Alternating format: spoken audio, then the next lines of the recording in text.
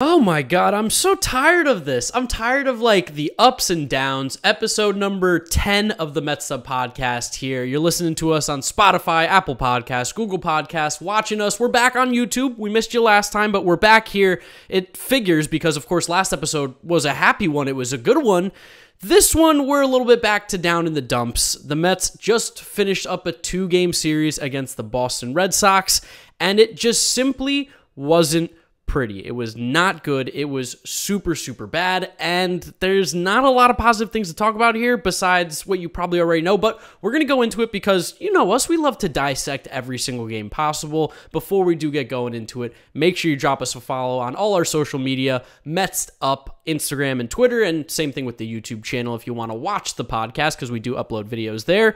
You got Jeter Had No Range, James Schiano, my co-host here alongside me, GiraffenNeckMarc, talking about Mets baseball, and I mean, let's just say it, we suck really, really bad right now. Yeah, the Mets might stink. Then we might have thought that some of the players in this team were better than they are. After getting swept and allowing 3 runs in 2 days, I am so down right now. I feel defeated, beleaguered. I'm so happy there's an off day tomorrow. I'm thrilled. Great. Yeah. I'm getting a little travel day too because I'm headed to Texas with the Boston Red Sox. So it's like I don't even have to worry about Mets baseball tomorrow. And that's the last thing I want to think about because my God, it's the offense. The offense is so bad. The offense is awful. We scored 1 run in 21 innings.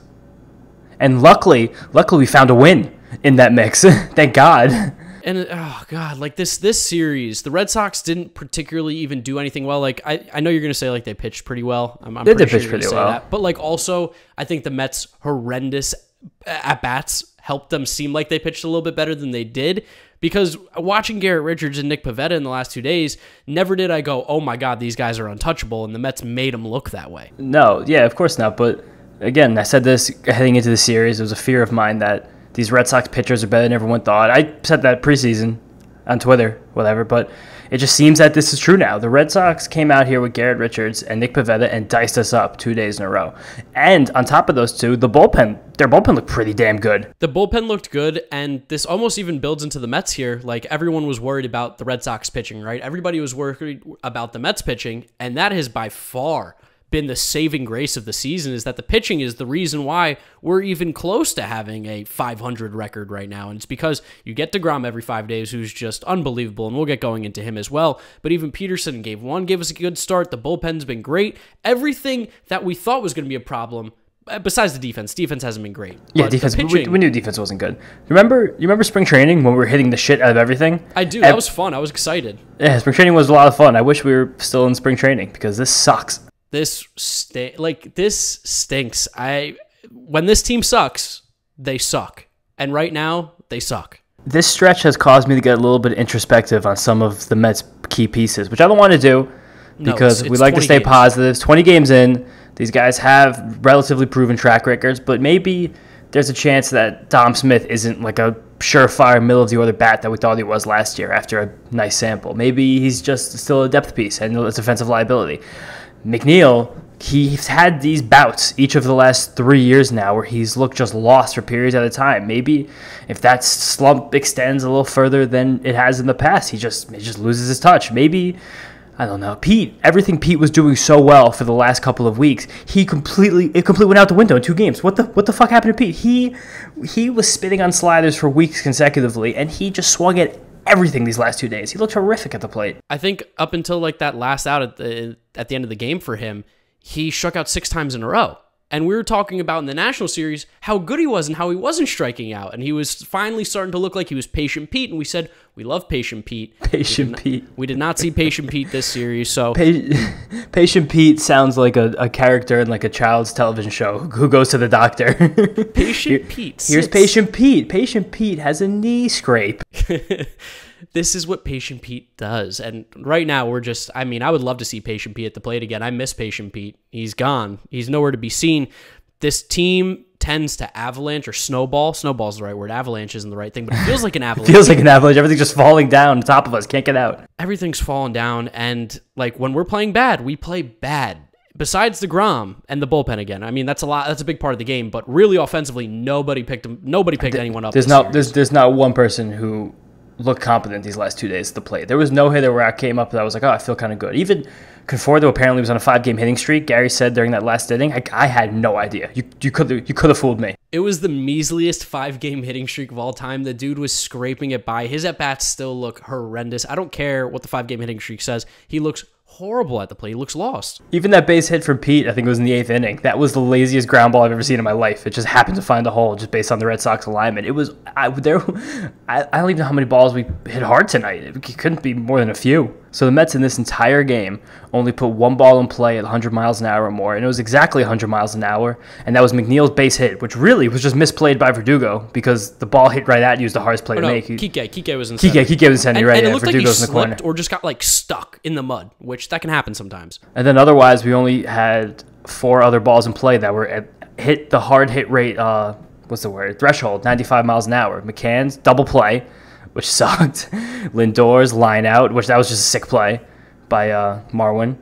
Conforto, a fly out, I don't even remember this. And Alonso had a ground out. That was hard. I was getting so crazy after the game that I was going on Fangraphs and looking at team batting stats and just going through any single thing that I can try and find as to what the reason is that the Mets can't hit. And it just simply comes down to extra base hits. We are not getting a single extra base hit at all. We're not even hitting poorly, like average-wise. We're getting on base, I think, on like a top 10 in the league. Our OPS is like top 12, top 13, which is a team that should be able to score. Everything except runners in scoring position and extra base hits, the Mets are doing fine. It's just those two things. Dude, definitely. I honestly did the exact same thing after the game to try and get some fun stats for the listeners at home, even though this isn't fun. But the Mets have the 12th highest swinging strike or whiff percentage in the league, which is not high. It's middle of the pack. And they have the 5th lowest K rate in the league. So the ball is being put in play. And when I dug into it deeper, the Mets are the unluckiest team so far in baseball in terms of weighted OBA was on base average minus your expected weighted WOBA, that's a StatCast analytics, trying to be analytical, but they have the largest difference between their actual outcomes and their expected outcomes this year. Is that an excuse? Absolutely not. Does that mean anything? Doesn't feel like it right now, but it still just means that we're going to find level at some point. These guys aren't bad. If the Mets were striking out at a league high clip, I would be much more nervous than with this, but they're not. They're not doing that. They're striking out one of the lowest rates in the league. The ball's being put in play. Eventually, it's going to drop, right? We've been saying it for 3 weeks. Eventually, it's going to drop. Has to at some point. And I've even talked about I don't want to fire Chili Davis because I think Chili Davis is a good hitting coach, and I don't think it's his fault because even when you go to this ground ball percentage, they're not towards the top of the league. They're hitting a league average amount of ground balls, which you would think that the Mets are pounding the ball into the ground if you watch a game, but that's not the case. They're hitting line drives almost towards the top of the league. So that's another thing. Is we're hitting the ball hard, we're getting out. But also at the same time, it feels like every single time we need a hit or we get a guy on, we're either walking, which is typically good, but then the next guy grounds out into a double play. How many times have we seen a guy lead off walk or a lead off double, then a walk, and then a double play and the inning's over? I mean, dude, that DeGrom at bat today, that was so weird that he wasn't bunting. Yeah, I couldn't believe it. But that was shocking. Keith was talking about it during the game, and he's like, you got to bunt. And even Alex asked me, he was like, why are they swinging here? And I go, I think because it's been so bad that they're like, why not? Who cares? Yeah, I guess, but I think that's the wrong call. But I had a weird revelation about Chili Davis today. Not that I think he should be fired. I don't really love Chili Davis. He has been, not so recently, he may have changed his philosophy since, but he has shied away from analytics-based hitting, which analytics is much more of a pitching thing than a batting thing, but nevertheless, he seems to be more of an old-school guy, which I get that a voice like that probably kind of helps sometimes, especially in times like this, but it's weird that in 2019, the Mets' best 2 hitters, in my estimation, were J.D. Davis and Pete Alonso, and the Mets' offense as a whole was a little bit disappointing. Last season, the Mets had one of the better offenses in the league, and those 2 guys stunk. And that was without Chili Davis. And this year, again, the Mets offense as a whole is horrific. And those 2 guys are the ones who have been statistically the best hitters so far. Isn't that weird? It is a weird thing to pick at because specifically Pete and JD have been outspoken about how much they love Chili Davis. Those are his 2 greatest proponents by far. I don't think many other guys in his team I've heard at least speak only. I mean, no, not many people who should talk about a hitting coach. It's a hitting coach, whatever. Chili Davis, he's a locker room guy. But it's just, that was a weird trend. And not that means anything. It's just strange. No, just something to think about. I mean, we're trying to find the answer because it seems like literally no one has an answer. Seriously feels like nobody knows what's going on except for the fact that there's 2 glaring things that the Mets are not doing well. runners in scoring position, hitting with runners in scoring position. But like you said, at some point that kind of comes down to luck. It has sometimes. to, yeah. Running scoring position is such a luck stat because first of all, it's a stat that takes into account batting average, which is a pretty lucky stat to begin with. And second of all, it's batting average when there's guys standing on certain bases. Besides like the pitcher's demeanor, mentality, possibly pitch selection, there's nothing that affects the batted ball with a man on base. Maybe the defensive alignment. It's just they're just not finding it. It's just not happening.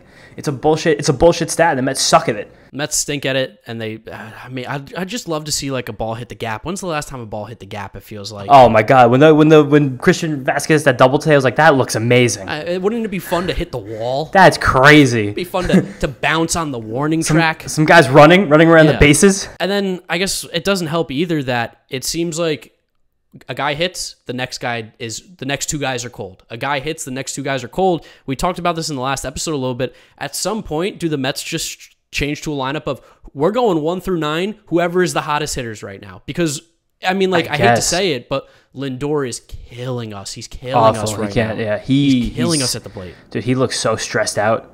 He seems nothing's wrong physically, but something seems a little bit wrong. Did you see his press conference before the game today? Oh, about the booze? Well, about the booze, and that's fine. He can say like I wouldn't like booze either. I didn't take anything into that, but like. It was interesting to me where he said he's not worried, which that's good, but also at the same time, like he doesn't feel like he's in a slump, which is just incorrect. I'm sorry, Francisco, I love you. In a slump. And I'm going to have your back for the 11 years that you're here. But on this one time when you say you're not in a slump, I get trying to have a positive mind and attitude, but like he even said, like, I'm not frustrated. It's like, dude, we've seen you slam the bat at the plate. We've seen you. You're still a happy guy. Like he was talking crap to Christian Vasquez at second base today.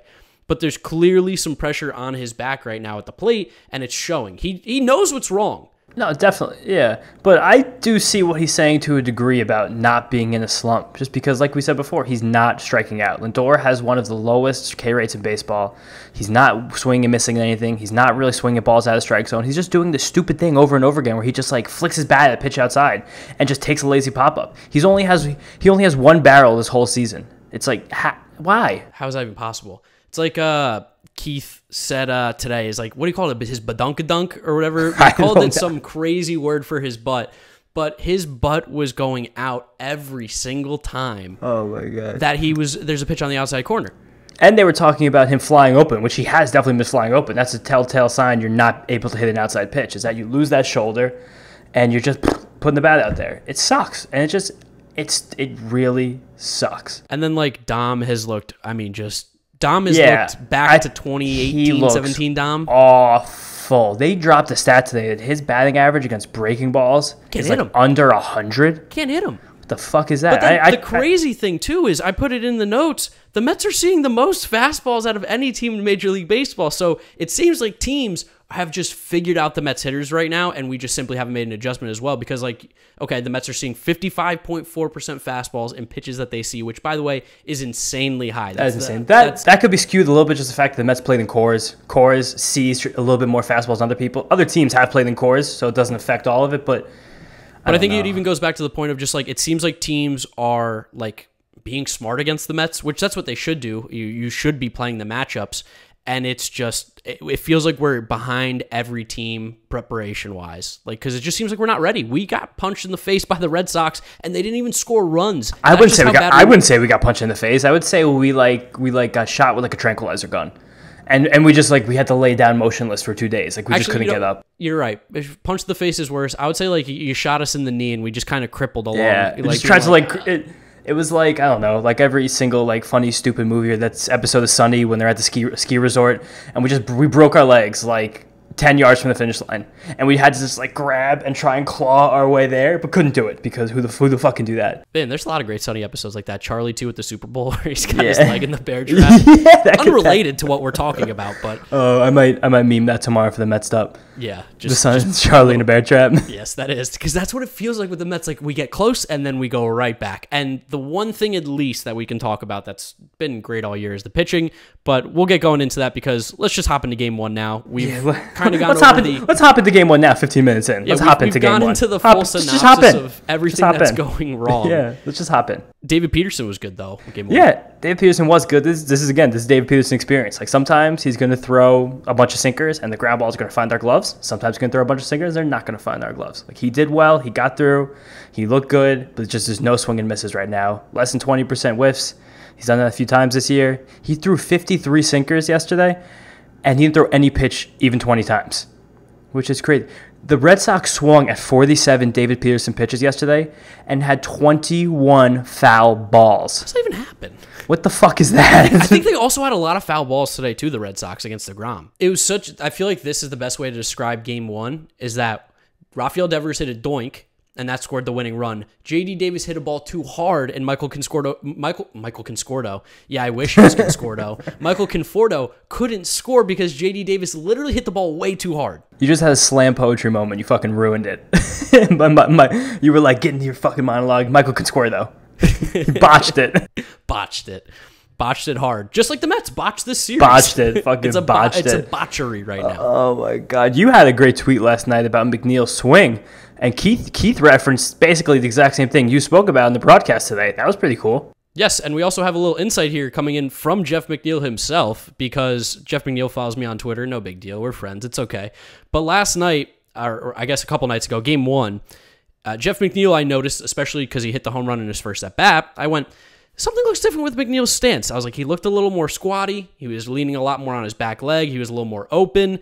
And he just looked a little bit different at the plate. So I put, on Twitter, side to sides of earlier in the season and then what he did in that home run. And you can tell there's an obvious difference. And this is how you know I was right, is because after the game, at 10:26, I don't know when the game ended, 9:45, so 30 minutes after the game was over, McNeil sends me the tweet and says, "You're the only one who notices this, ... Thank you." So I was like, that's great. And then tonight you saw SNY put it up on the score on the game. No credit to GiraffenNeckMarc. I'm sure if it was, they would have been drooling all over him. But, a fellow Mets fan can't mention any names there. I'm salty about that one. That's not even worth. That's not even worth the mention. You should bleep that out. I'll do I'll put like a black bar over my face. But yeah, McNeil. This is like a little insight to the conversation I had with him. Go figure. I had a conversation with an all-star second baseman who hit .330 about hitting. Yeah. Keep talking about it. He goes, basically that he's noticed that he's been having a problem with, he's a little too closed off, and this is something that he knows happens throughout, seasons for him.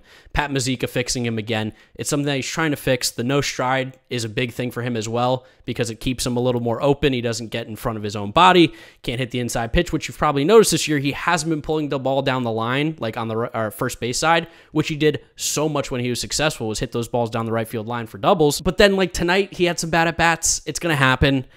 The Mets as a whole just aren't doing great. But game one, at least he had a home run, and I was right, so I love being right. And then we got to have you be right, too, because Miguel Castro continues to be just sick. Miguel Castro is fucking amazing, dude. His inning yesterday was dope. He threw each of his 3 pitches 4 times each. That's so cool. He's sick. And Gary loves him. I love how much Gary loves him now. Gary is like, Miguel Castro is sick. He's embraced Miguel Castro, and he's embraced Blaster Jacks with Timmy Trumpets. He loves saying that on the podcast. He loves saying Blaster Jacks. He says Blaster Jacks all the time. He dropped it during the inning today when it has nothing to do with anything. He was like, that pitch was Blaster Jacks. What the fuck? That's such an old guy move. It's like the forbidden fruit for him a little bit. He's like, ooh, he's so professional, and he gets to say Blaster Jacks, and he loves it. He's gonna say something's on fleek next week. Oh, I'm excited for that, because that's about the only thing to be excited for in Mets baseball world right now. It's funny listening to the vibes between Keith and Gary, because Keith is already getting kind of restless. And there was a Pivetta pitch today. I want to say it was to Dom or Lindor. I don't remember. Someone hitting lefty. Pivetta just floated a slider in the top of the zone. 87 miles an hour. High in. I was like, oh my God, you got to just spin your wrist on that ball. And it was Dom, yeah. And Gary was like, nice slider from Pivetta. And Keith goes, boy, that was a helicopter. This guy's not holding back. He's a little pissed, just like us. He's had enough, and I know the players have definitely had enough. They don't want to play like this. We keep saying this. They're trying, but my God, can we be better? Keith did reference that today, because they were talking a little bit about DeGrom's demeanor. And I guess this will be our transition right into game 2. Thank you very much. Because game 1 stunk, so let's move on to the other stinker. Well, this one did too. It doesn't matter. Tied for last. But he mentioned that they were talking about how DeGrom never throws anyone under the bus. He always takes accountability. Like today in the press conference, took accountability for the one run he gave up. He said he wished he could have been better. He said he didn't execute in the second inning. He gave up, like, I think, 3 hits? He had nine strikeouts. Back guys. But Keith said, and I'll take his word on this because he was a hitter. He was part of a lineup, a couple of very successful lineups, a couple not very successful lineups. He said no one is more aware of their struggles than the lineup right now. And I believe him. These guys are playing like they're stressed out. There's no loosey-goosey in this team right now. This feels like the 4th or 5th straight episode that we've said that, where the Mets are tight. Like, yeah, at some tight. point, when are they just going to loosen up? You can loosen up and play bad baseball. It happens. But, like, being so tight and playing bad baseball, it's 20 games in the season, guys. You can't be tight 20 in because what's going to happen when we're at game 60? What's going to happen when we're at game 100? I don't even know. I can't even fathom that we have 142 more games. 143 more games of this. This has been the longest, most strenuous season that I can remember as a Mets fan, and it has to do with the expectations as well. We expect big things from this team, but they've made these games so painful to watch. Yeah, I gave the football analogy, I think, 3 or 4 episodes ago. This is like we're 2 games into an NFL season right now. The 16-game season. Fuck the 17-game schedule, because that math is really hard. But we're like an eighth of the way through. That's nothing in terms of what's happening, but like this sucks. It's that. It is what it is. It's a deep sigh because, like, you at the end of the day, you know it's 20 games. It's not that big of a deal. But also it is so hard not to think it's a big deal because how much it's like the I don't know where I'm going with this one, but basically, like, you let something, it's like when you let a team hang around a little bit and then they eventually get there. I feel like the team hanging around here is bad baseball, and is just going to be bad baseball all year long. I can't help but take that out of the back of my head. No, I actually kind of like the analogy. People are letting the Mets hang around. People letting the Mets sit around 500 and they can't score a run. I want to talk about DeGrom for 2 minutes just because I owe it to him. He's so good. He deserves it. He's so good. I'm not going to give all the stats because there's a million stats that come through every single day.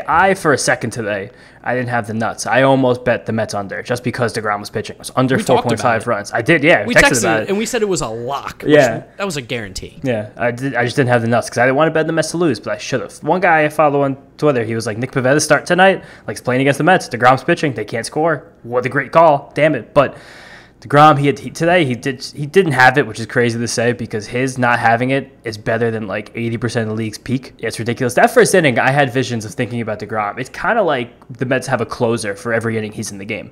Like his like per pitch statistics, like it lines up with guys like Hader, Hendricks. Like that's what he looks like out there. He threw 9 fastballs over 100 miles an hour today in 6 innings. That's foul. That's despicable. Like, it shouldn't be allowed. He mixed up all 3 of his pitches much more than last week because he just didn't really have the command on the fastball. His shoulder was flying open. I can't tell. I don't know anything about pitching mechanics, but he mentioned it after the game, and he was demonstrating in the dugout. So he saw more changeup, saw more slide. There's still no curves. A couple games in a row, no curves. But again, like, whoop-de-fucking-do. This happens. This is just a weekly thing now. The DeGrom dominates. Mets can't score. Lather, rinse, repeat. It's not fun. We stink. Can't hit. Didn't have good at-bats. Didn't hit the ball hard, as I mentioned before. Today's game was awful. And I know you've been on like Pivetta and Richards are better pitchers than I necessarily believe or people believe and have been led on. They have good stuff, but we also made them look like they were much better pitchers than they are. Definitely. The Red Sox have sprinkled their fairy dust on both of them, and it's clear that they have gotten something positive out of each of them. I think Pivetta more so than Richards, even though Richards was better this game. Pivetta's been better on the season. You know who else was gross? Your boy. My boy Whitlock. I told everyone to watch out for Garrett Whitlock. Wow, did he look good. Rule 5 pick from the Yankees. That changeup is crazy. The fastball's electric. He'll be in that rotation pretty soon. And he looks like a fucking piece. It's a real shame the Yankees let him go. I hate to see it. At least he's really on the Red Sox. Dude, also Barnes. When did Matt Barnes get really good? Was he always just good? Matt Barnes did it a couple years ago. He has the whole issue of his control. If he is slightly off, he will walk everyone. But when that dude is clicking, he is one of the, I'm going to say it, nastiest closers in the game because that curveball is sick. I'll give him nastiest curveball, but there's no way he's near the nastiest closers. You know some of the freaks that exist out there, the things they do. You ever seen Brewstar Gratterall throw a pitch? He's not even a closer. Fine. Like there's people who are better than Matt Barnes. All right, but Matt Barnes puts up the numbers. He's good. He's fine. What are the numbers? He had like an 18 K per 9 a couple years ago or some crazy shit. 18 K per 9 in the bullpen's like where you should be if you want to be elite. Like that's fine, cool, whatever. We're talking about the Red Sox bullpen. Let's talk about the Mets bullpen because goddamn, they've been unheralded so far because there haven't been enough leads to protect. But I want to just give like a general ode to our big 3: Trevor May, Edwin Diaz, Miguel Castro. We're bowing to them. Thank you for no, you were giving a bow. Thank you for not being the worst. I didn't realize you were podcasting from Japan this evening. Yes. But Castro this year, he's striking out 42% of the batters he's faced. That's elite stuff. May 37, Diaz 28. K- walk, Castro 36.4, May 29.6. Like, it's unbelievable. Miguel Castro's FIP is 0.33. That's so low. That's insane. Like, even the balls that are being put in play, he's getting unlucky on. Like, they're not hitting the ball hard or in good spots. And Mays is 0.87. Like, those are nutty numbers.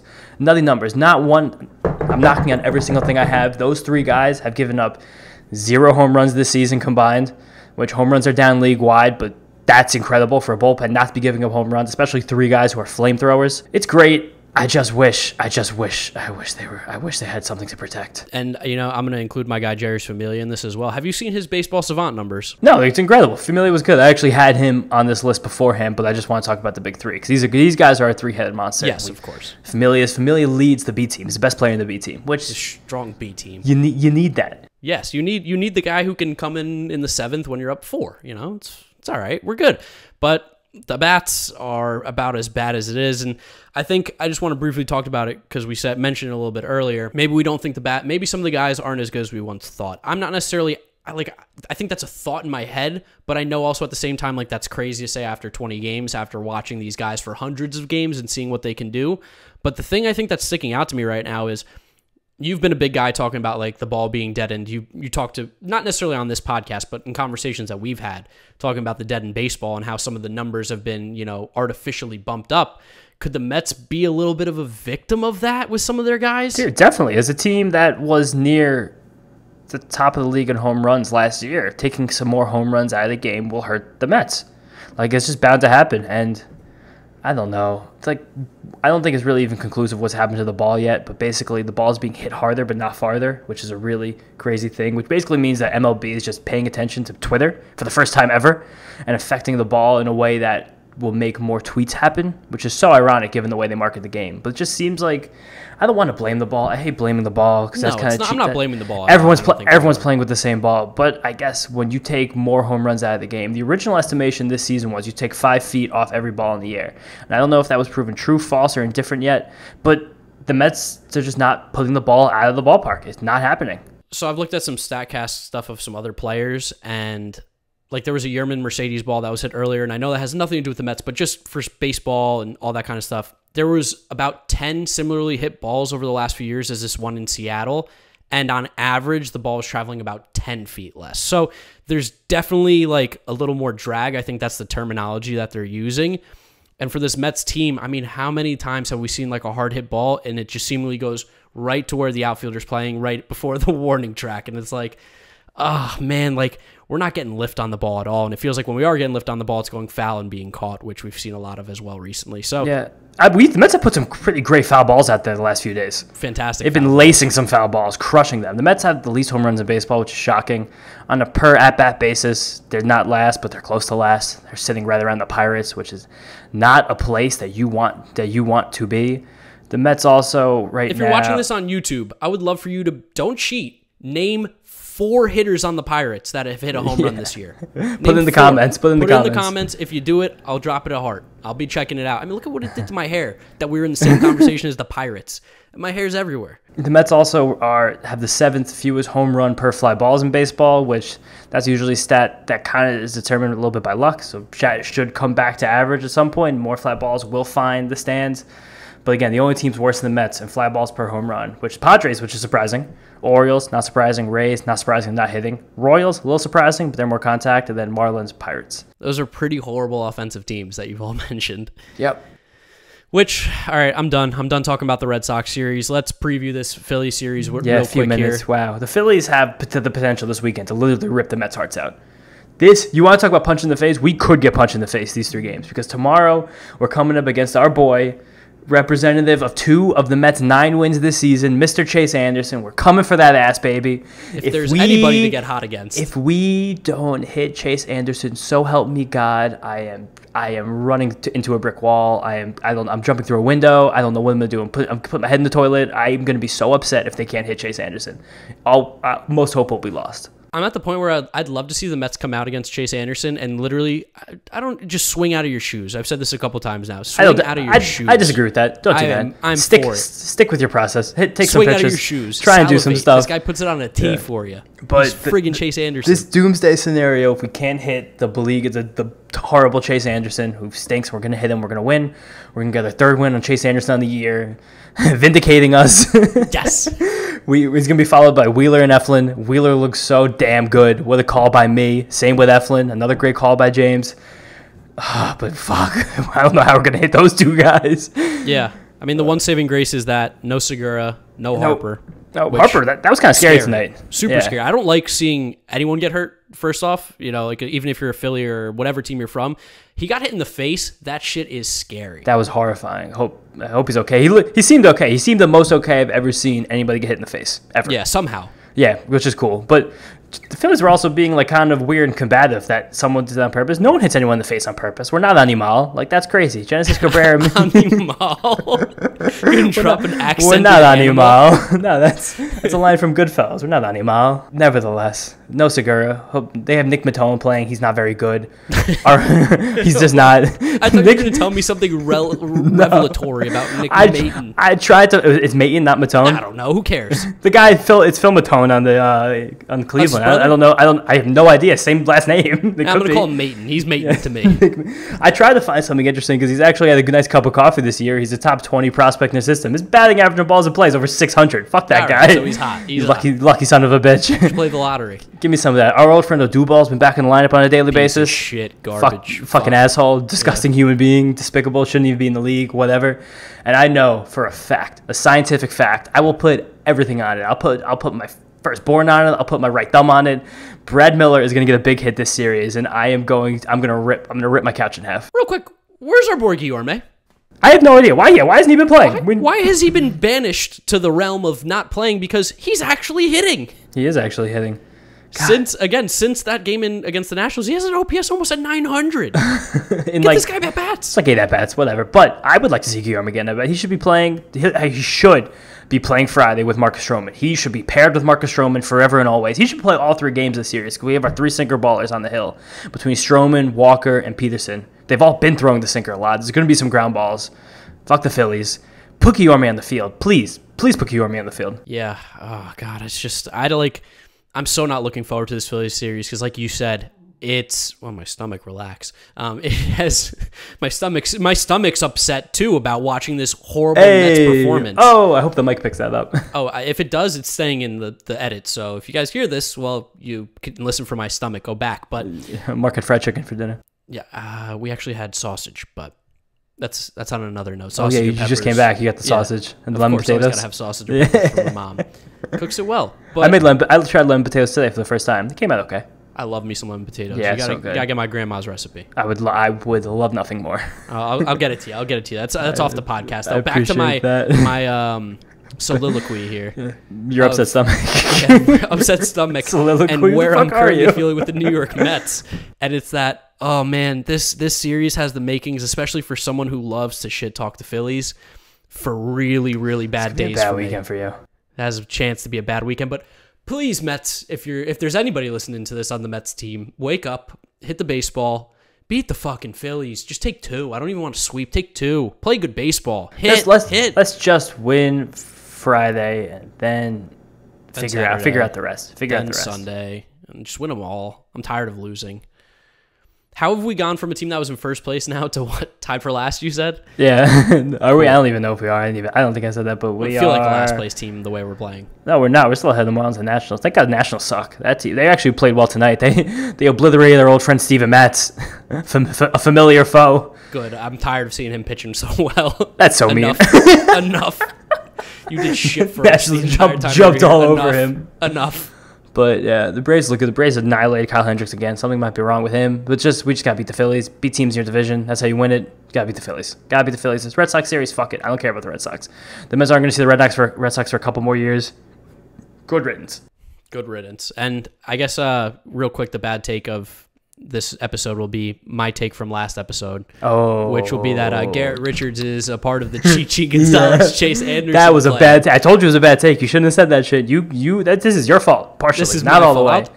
I'll take the hit on this one. I think I've made the most appearances on the bad Mets takes. It takes a big man to admit when they are wrong. You are that big man, so congratulations. Thank you. That's the only time anyone's ever called me a big man. You're sitting here at 5'9", 150, soaking wet. Oh god. But yeah, that's gonna wrap up our episode number 10 here of the Mets'd podcast. There's simply not a lot to talk about in a 2-game series where the Mets scored 1 run, pitched well, play better. That's what the theme of this episode is. Mets need to play better, which I'm tired of this being the theme of the episode. Too many episodes of playing better.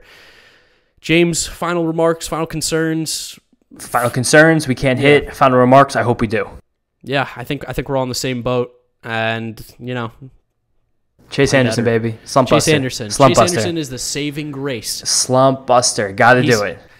He better not. Oh my God, I'm getting mad thinking about it because all I can. I'm not even putting it out there. That's it. Positive mental attitude. Good vibes only. Good vibes only. Thank you guys so much for listening to episode number 10 of the Mets'd podcast. You know where to find us: Apple Podcasts, Spotify, Google Podcasts, and you can watch us on YouTube. Follow us on all our social media at Mets'd Up, and you can follow James at Jeter Had No Range, me, Mark Luino, GiraffenNeckMarc. Thank you guys so much for listening to episode number 10 of the Mets'd Up podcast, and we'll see you at the end of the Phillies series next week. Sunday Night Baseball. Fuck that. We didn't even talk about that, but that's where we're gonna end it because it's miserable. That's gonna be such a long. It's gonna be such a late show. It's gonna be late, but we'll be there. See you guys next episode. Bye.